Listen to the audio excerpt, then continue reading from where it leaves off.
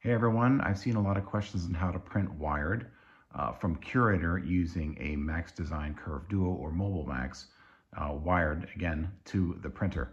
I have a certain way that I'd like to do it, and I'm going to show you the steps right now. You obviously need a printer. The next thing you need is a laptop with the Curator print server loaded onto it. This one I'm using a Surface Go for those who are interested in what laptop I'm using. Here is an RJ45 cable, also known as an Ethernet cable. You'll need one of these. The next thing I have that I use in my connection is a USB hub. It's got a USB-C 3 here. Then it has some other inputs, including USB-C and two other USB inputs. And then over here, I have a female-to-female USB-C connector. There's probably other ways to do it, but this is what I've got and it seems to work. First step I'm going to take is connecting my Ethernet cable to both this dongle and this USB hub. These are now connected. The Ethernet cable is connected to both the USB hub and the dongle.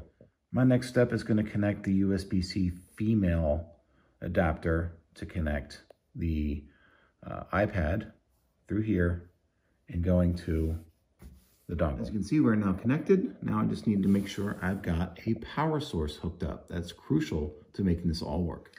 Now I've got the power hooked up and it is charging the iPad. Lastly, we're going to connect our USB hub to the laptop. That is now connected and we have everything wired up. I know it's a mess. We usually clean this up for an event.